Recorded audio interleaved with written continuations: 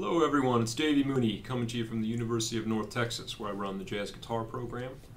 Benedetto artist, a Sunnyside Records artist, and I went ahead and I put all 4 of my Sunnyside releases up here. Thought it looked a little nicer than just having the most recent one, Live at National Sawdust, Benign Strangers, Hope of Home, and Perrier Street. Check them out. Got my Mel Bay book, Personalizing Jazz Vocabulary, and I'm hard at work on another book on position playing. I'll tell you more about as it gets. I've done a couple chapters. I got about 4 more to go, so we'll see.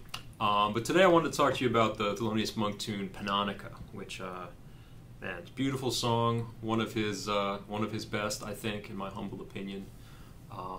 It's been recorded a bunch of times. I think the original recording is on Brilliant Corners, which I love. He's playing a celeste on it, I think, toy piano, something like that. And you got Sonny Rollins, you got Max Roach, you got Oscar Pettiford, Ernie Henry, is that the alto player's name? I hope so. Hope I'm not forgetting anybody.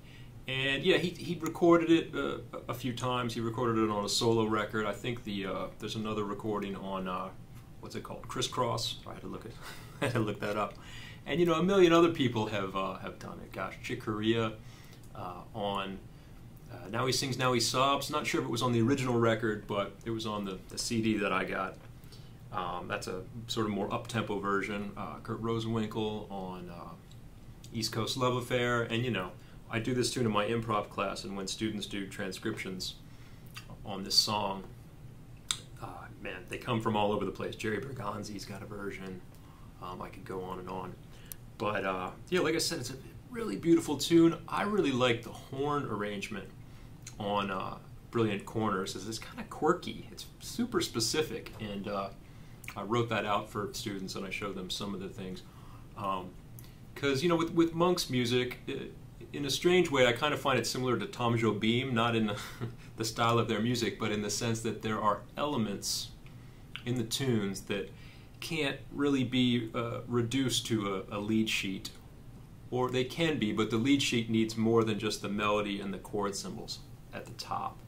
And I don't think you have to play all the other information every time you play the tune, but I think it's good to be aware of it. So I'll go through the chords and maybe point out some of those things that occur. He doesn't do them on every version. Other people, like Chick Corea, doesn't do all of them. Kurt Rosenwinkel doesn't do all of them, and they, you know, their versions are great too. But I think it's important to have some awareness of some of the Monkisms, if you will. So the tune starts like C major. The Brilliant Corners version is real slow, like super slow ballad. I kind of like to do it in between that and say Chick Corea, where it's more of a medium tune. But he goes like, and I like that. Like the horns on Brilliant Corners do that. You've got, I guess it's Sonny Rollins down the D going. You get that second, which I think is nice. And then Sonny goes. And so those chords are like C major, E flat minor, A flat 7, and then D minor. They play unison here. And then I think somebody stays on that note. I'm not going to go over every single thing that they do, but so you got C major, E flat minor, A flat 7, D minor, B flat 7, E flat major. And again, the horn part.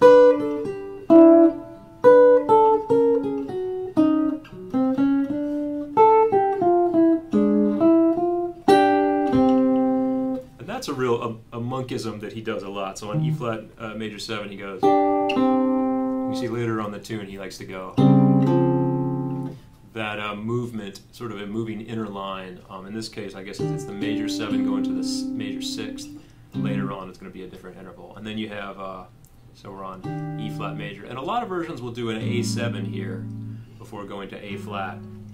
The Brilliant Corners one, it's not as pronounced. I think Monk might play like a little chord in there, but it's not so much like Chick will be like.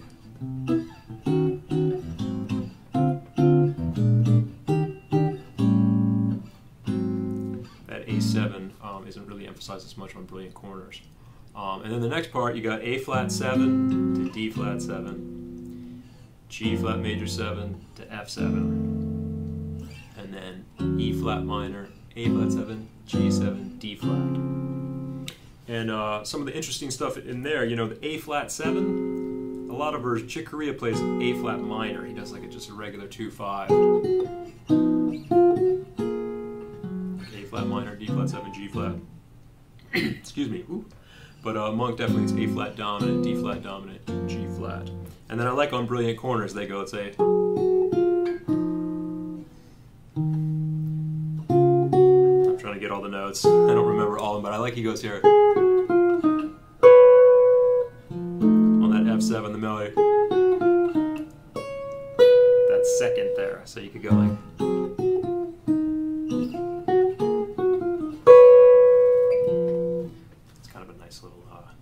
A little strident, but you know, that's a feature of Monk's music when he's playing you know, really beautiful melodies, adding in elements of dissonance, you know, like Ugly Beauty, for example, which, you know, the title says it all.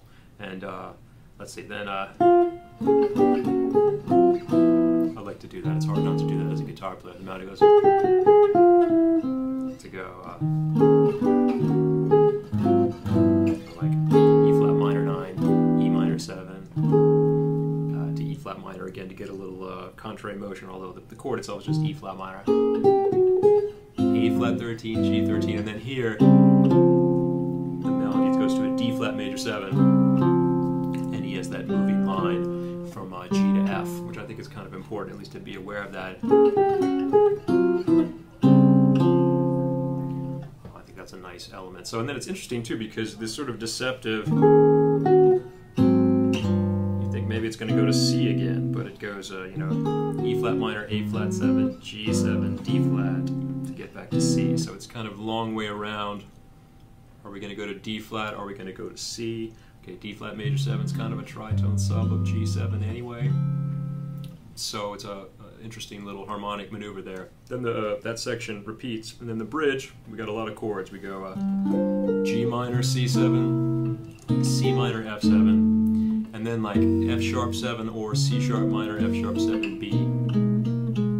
Then D minor, G7, C major 7, G minor 7, C7, B minor 7, E7, A7, A flat 7, G7, C. So a lot of information, my goodness. And let's see, some of the horn elements are kind of fun there. He goes like.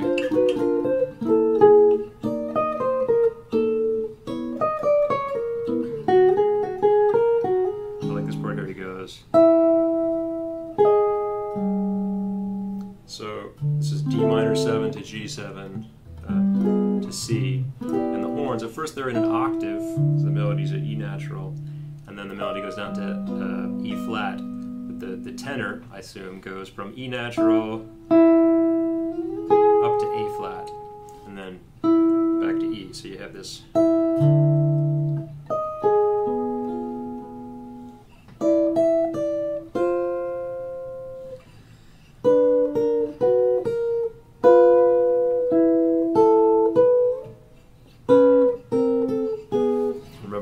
In there, but I just really like that the movement with the horns, and it must have been worked out, I assume, at the piano or something. I don't think they would have just spontaneously come up with that, but gosh, who knows. And then the last A section it's like the first, although there's a little tag at the end. So you got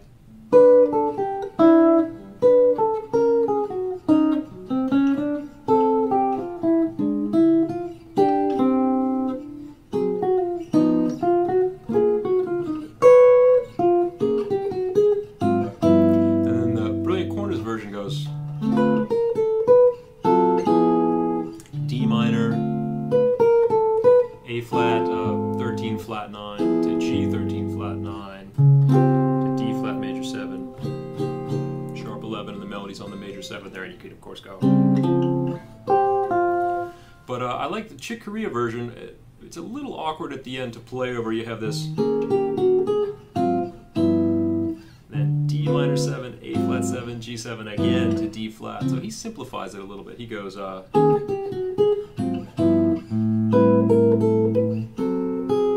instead of going D minor 7, A flat 13 flat 9, G 13 flat 9 to D flat, he goes So E flat minor, A flat 7, A flat 13, G13, then he goes A minor to D7 to D flat. So he gets rid of the D minor, A flat, G, D flat, and goes A minor, D7. So it's like that, you know, tritone sub of the whole 2/5, maybe a little nod to Bud Powell in there. There's a lot of Bud Powell's music will have that tritone sub of the entire 2/5. Wes Montgomery does that as well, and I talk about that in the book a fair amount. But yeah, like I said, it's a beautiful version. I like to incorporate some of the stuff from Chick's version when I play it, so I kind of split the difference. I make reference to some of the things in Brilliant Corners. And Chick Corea, this particular thing that Sonny Rollins does, where he goes, you know, Chick does that too. I think he plays it rhythmically a little differently since the tempo is so fast. But that's a sort of Monk-ism that's in a lot of versions. It's in Monk's versions. Kurt Rosenwinkel doesn't do it, but I mean his version is fabulous. You know, he has so much chordal information, and my students transcribe that solo all the time. So before I take a few courses on this tune, I'll just talk a little bit about a few little harmonic spots that I find interesting. First couple chords, it's fairly straightforward, you know, C major and then like a 2/5, E flat minor to A flat 7. Of course, it doesn't resolve to 1. Then the next sequence, you got D minor to B flat 7 to E flat. So, you know, the 2 chord in the key of C, and then a 5 chord in E flat. And I find it kind of interesting because the melody there, I think when I first started playing this tune many years ago, and my instinct was to kind of alter that B flat 7 because I wanted to alter all the dominants because I thought altering dominants was cool, which I still do. But I find with that B flat 7, you got to treat it kind of a particular way. I almost feel like either, you know, F melodic minor or B flat half whole diminished is a good way to treat that, or just play over a B flat 7 without worrying about alterations. But you don't really, I don't feel like the sharp 5 is really the right way to go. So if I'm playing,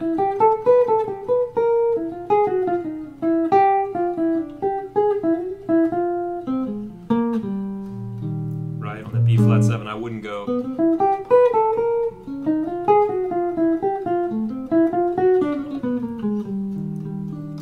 Sound right to me, and I don't really know why, but I mean the melody has a sharp 11, so maybe that's it. Yeah,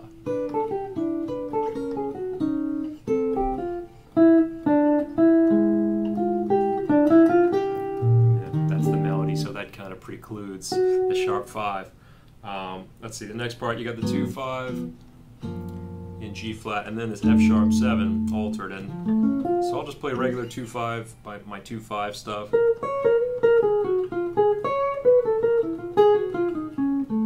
And then one way to think about it is G flat major going to F7. You could think G flat major to G flat minor, G flat melodic minor. That would give you the you know, super low graded mode over the F7. Or you could play like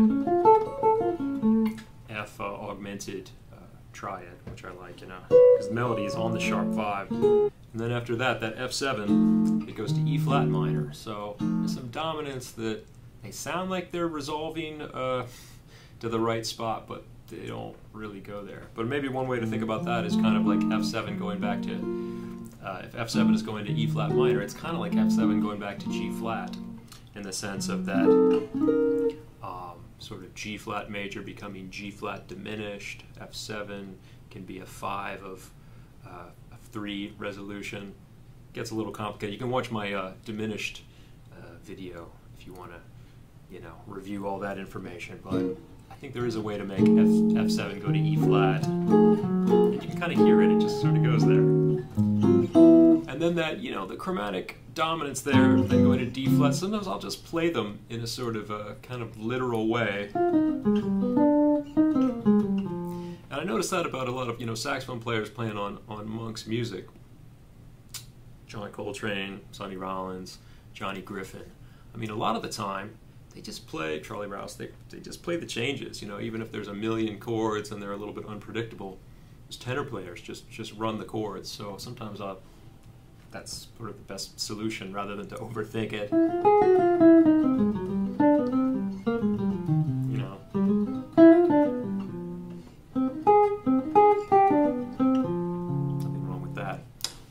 bridge, you know, it's just a lot of chords, really. Gosh, you know.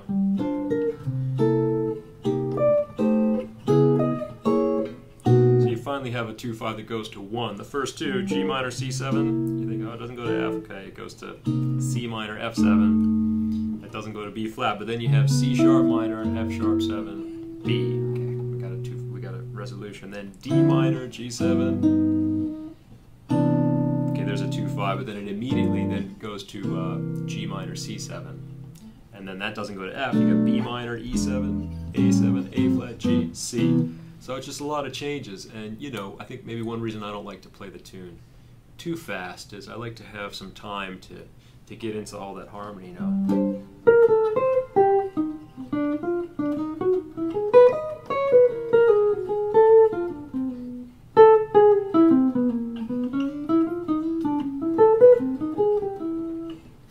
Get the G7. Sometimes I don't get them all. So from B minor.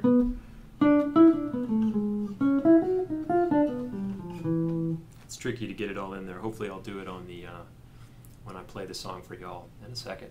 And then, like I said, the last A, it's the same deal, except that last progression, I like to use the Chick Corea chords. And so if I'm going so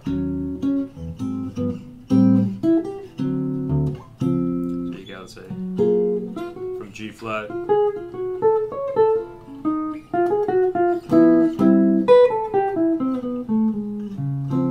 So I don't have to go A flat 7, G7, and then do it again the next measure. That's like too much of that chromatic 2-5 for me to sort of as an improviser. So anyway, that's the condensed version of what I think about on this tune. I do address these chord changes in my book too, in similar chord changes to these in Personalizing Jazz Vocabulary. If you want to get some specific stuff to play over it, check out the book. So, all right, I'm going to play a few choruses on this, and I hope you all enjoy it.